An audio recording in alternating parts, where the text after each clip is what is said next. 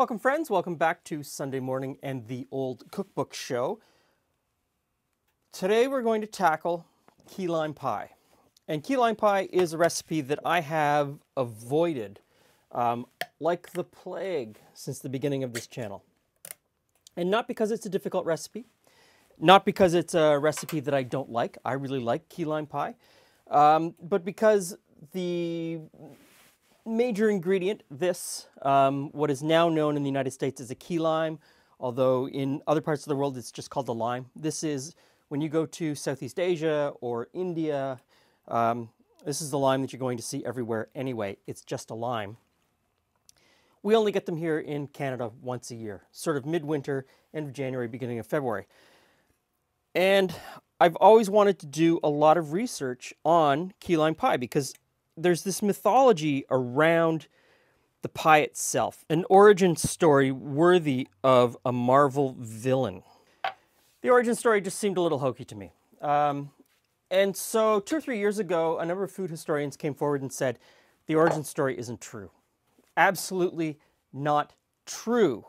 So the origin story, the mythology around it is that a woman named Aunt Sally, working in the Florida Keys, observed a bunch of Cuban sponge farmers out on their boats, and they would take Eagle brand condensed milk out on their boats with them. They'd mix it with lime and they'd put it on bread. And it would thicken up, and they would eat this for lunch, mostly because they didn't have refrigeration on their boats. And some of the origin stories, the timeline didn't fit. In some instances, the origin story happens before the key ingredient actually is invented. So I always found it kind of funny that people were holding on to this idea that Aunt Sally, who nobody can prove who Aunt Sally was, invented this pie. And so a couple of years ago, when this whole furor started, that the pie didn't originate in Florida, it actually originated in New York City. This is the cookbook that everybody was talking about, New Magic in the Kitchen, put out by the Borden Company, who makes sweetened condensed milk or condensed milk. And it is essentially what we would say is a 2020 key lime pie, except it's made with lemon. And so everybody hypothesized that the lime pies that were being made in Florida changed at this point. They changed to this recipe, and then thus began the modern key lime pie. And of course, people in Florida got upset. And there's a guy who runs a key lime pie festival, and he put out a call asking for people to bring forward other recipes so that he could disprove this, because nobody wants their southern pie to be originating in New York City. And so some people came up with a pie from 1939. You can find it in the Friday, August 25th, 1939 edition of the Miami Herald, and it is called lime pie. And it is essentially what we would consider today a key lime pie, except it doesn't say to use a graham cracker crust. And one of the interesting things is, at the end, it gives a little bit of family history. The person who sent in the recipe gives a bit of family history and says, this recipe has been used in the Blackwell family, Key West, for more than half a century, which would put the origin of this recipe at 1889, which is great. But when you go back through anything published prior to this, all the way back to, the dawn of condensed milk, you can't really find this pie. You would expect to see it in newspapers, you would expect to see it in community cookbooks, you would expect to see it a whole bunch of different places. And so this is where the trail ended. And so I started doing a little bit of research, and I came up with, from 1936, so 3 years earlier, an article in the Saturday, October 3rd, 1936 Miami Herald. And the person who wrote the article said, I obtained these recipes from people living on the Keys before the disastrous 1935 Labor Day hurricane. The first was used at Caribbee Colony and the second at Mac's Place. Both places were destroyed in the storm. So lime pie number 1 is what I've started right here. And it is essentially 1936, the 1930 recipe from the Borden Cookbook, except they're using 3 eggs instead of 2. And he does say to use key limes, and they do say to use a graham cracker crust pastry shell. So that's the first one I'm going to use. Also on this page is lime pie number 2, which is more closely related to all of the pies that I could find up to this point. Most pies before this were just called lime pie, and they were made the same way as a translucent pie. And a translucent pie is something closer to what we would consider a lemon meringue pie today, where you put the juice with water and sugar and a thickener like cornstarch or flour over a double boiler. You bring it up to temperature, you whisk it, and then it will thicken because of the heat and the thickener, either cornstarch or flour, instead of using the acid from the lime juice to thicken the condensed milk. So this one is really close, but it happens after the 1930 recipe book. So let's get this mixed together. I'm going to switch to a whisk. Okay, so we'll whisk this together just until it thickens. Okay, now we're going to make the meringue. So whip the egg whites until they're stiff peaks. I'm going to go part way before I start to add the sugar. And none of these recipes, when they call for making meringue, use cream of tartar. In the end, it's not strictly necessary. It's nice to have. If you've got it, you can put it in, but not really necessary. So I'm just going to put the sugar in and keep beating till stiff peaks are formed. Now we'll pour the filling into a graham cracker crust pie shell. And this is a 9-inch pie shell. A 9-inch pie plate seemed to be the standard in the 1930s. So that's what I've gone with. We've got the meringue, and we just arrange this on top and make nice peaks with it so that it'll brown nicely. I'm going to put this in the oven and let it bake while we move on to the next pie. And now it's time for key lime pie number 2. Again, this is from the Miami Herald, Saturday, October 3rd, 1936. And let me read you a little bit more about what the columnist says about this recipe. Such are the enchanting lime pies of the Florida Keys, a contribution to American cookery worthy of the cordon bleu. That's pretty high praise. To my surprise, only one recipe for lime pie was submitted in our pie contest, and that was from a man and had some defect which disqualified it to my regret. Lime pies may also be made like a lemon or orange pie and be baked in the shell. So what I take from that is that in this time period, lime pie was open to much more interpretation than today. Today, people are very dogmatic about their belief system around what a lime pie or key lime pie should be. Whereas what I found in these earlier pieces in the newspapers is that it was much more open to interpretation. And in fact, in this time period, I also found you were more likely to have in the pie contest. It's funny, all of the fairs posted who won the pie contests. And so in those pie contests, you were more likely to see an avocado pie or a mincemeat pie than you were to see a lime pie or a key lime pie. Apparently, pre-1939, 1940, they weren't that popular, or at least they didn't show up in many places. So in this recipe, I need to separate 3 eggs. I'm going to whip the whites into a meringue, and I'm going to beat the yolks before I add the other ingredients. Okay, so it calls for a pinch of salt, lime juice,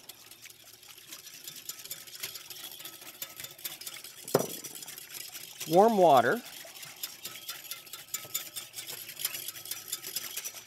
and half the amount of sugar from the ingredient list. And now this goes over a double boiler, and I keep whisking it and cooking it until it thickens. There will be a reaction between the lime juice and the egg and the heat, and it should thicken up nicely, although I'm kind of interested that this one doesn't contain another thickener like cornstarch or flour. Let's see what happens. While the lime and yolk is cooking, I'm going to start whipping up these egg whites. This has taken a lot longer than I expected. We're up to about 20 or 25 minutes. Now, the recipe just says until thickened, and I'm having a tough time deciding what thickened is. I mean, it's a lot thicker than when I started, but I was expecting something thicker, and I've got to make a decision. Is it long enough? Have I thickened it to the point that the original recipe writer or chef wanted me to thicken it to? I don't know. What do you think? It's been about another 10 minutes and it hasn't changed in thickness. I think this is as thick as it's going to get. Pulling the plug.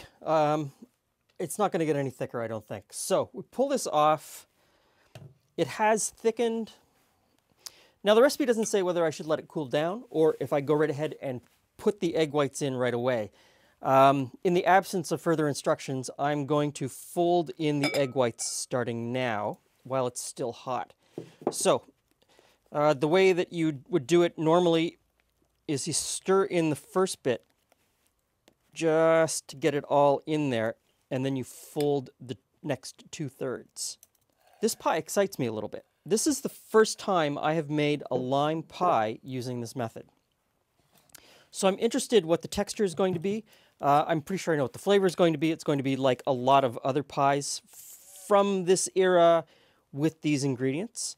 So now that this is all folded in, put this into a pie shell, and this gets baked in a 350-degree oven until brown, however long that is. And now pie number 3. This is from, again, the Miami Herald, Saturday, April 15th, 1933.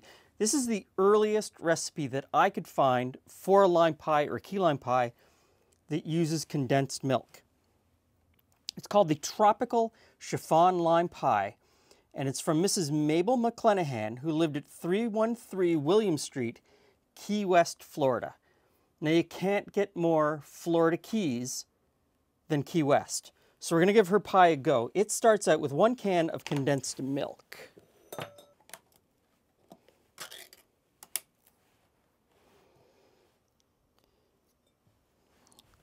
So we'll get that condensed milk into the bowl.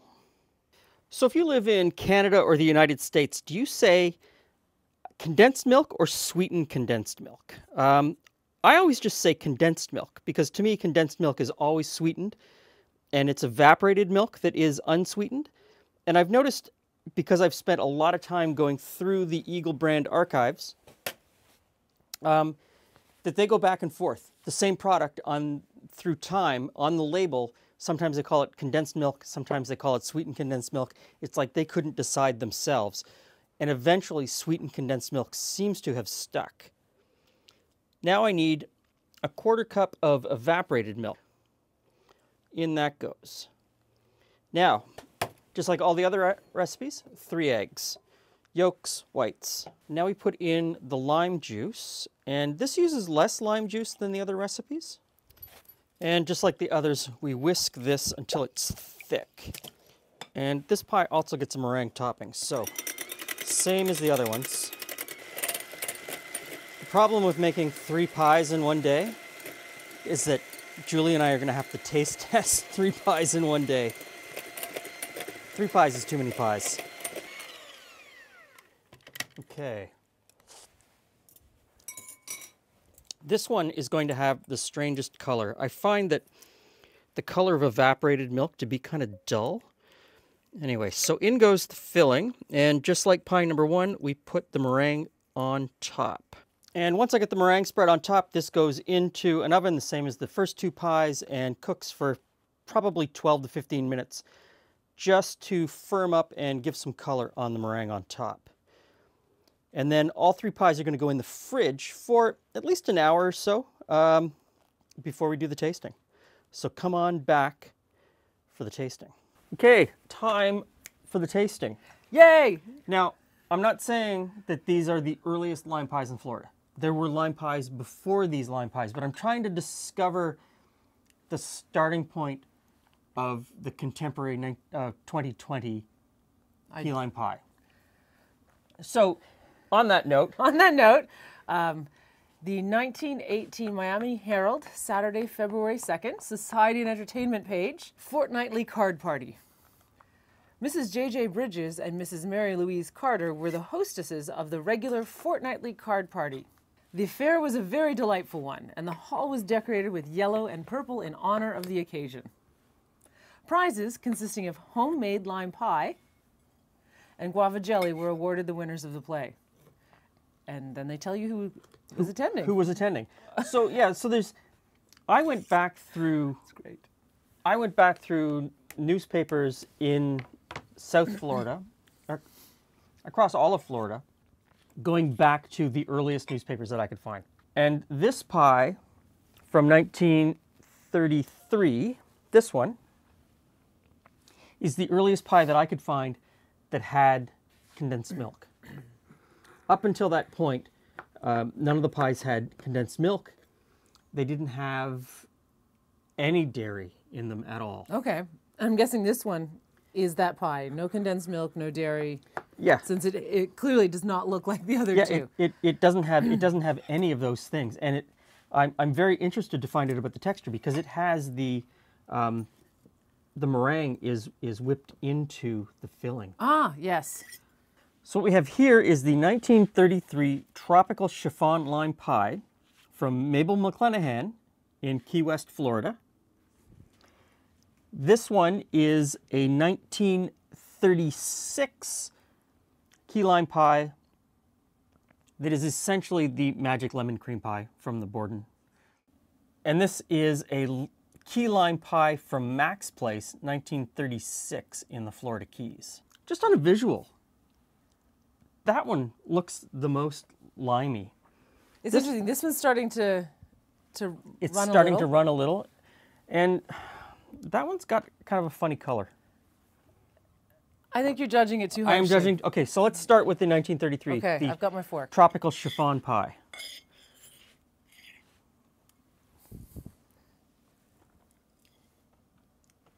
Oh, it too is a little runny. Mm-hmm. This is going to be messy.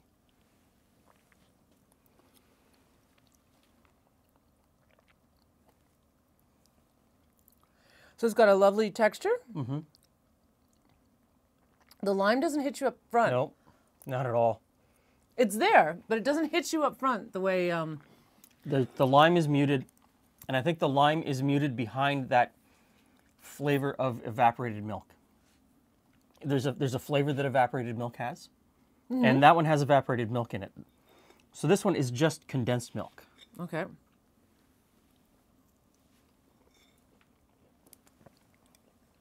Mm-hmm. The lime is a little more forward. Yeah, the lime's definitely more forward in that. Still great texture. Mm-hmm. Still lovely pie, very creamy. Yeah. And this one had less lime as well.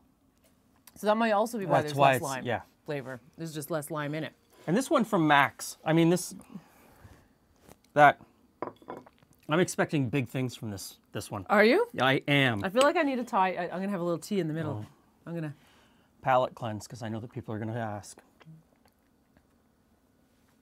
Well, now, yeah, the lime's built up. The lime flavor is present in my mouth.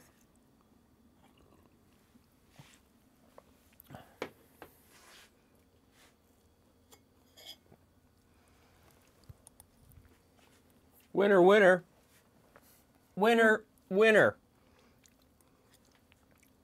It's completely different. Yes. But, to me, what are you going to say? First, you go. I don't know if I can hold any excitement that you've got. I've got excitement. I mean, it's very limey. I like the lime flavor better. The lime I think I still like the texture of that one better, though. Okay. To me, that has the most pronounced lime flavor. Mm-hmm. Absolutely. It's not muted. I agree. This one has lime flavor. This one's lime flavor to me is muted. I think because it has less lime and also because it's evaporated milk. There's something about evaporated milk, a flavor that I just can't get over, and I don't like the color. I kind of like the texture of this one, but that one, to me, that one is the pie. Okay. I mean, I will eat any, Yes. You serve any of them, I will absolutely eat any one of these pies. I would not complain if you gave me any one of them. So in conclusion, there's no conclusion. I think that a key lime pie that predates probably the pie that was made with the condensed milk is better. Now, it really is limey, though. Just because in all the right ways. Like, yeah, it really. Yeah. I mean, the flavor and the texture is just, to me, is just amazing. Now, just because I can't find mention of lime pies or key lime pies that conform to what we would today consider to be The official. the official quintessential key lime pie, which is just lime juice, key lime juice, egg, and condensed milk. Just because I can't find any mention of a pie with condensed milk and lime pre-1933 tropical chiffon pie doesn't mean it doesn't exist. It might be out there, but we need to find...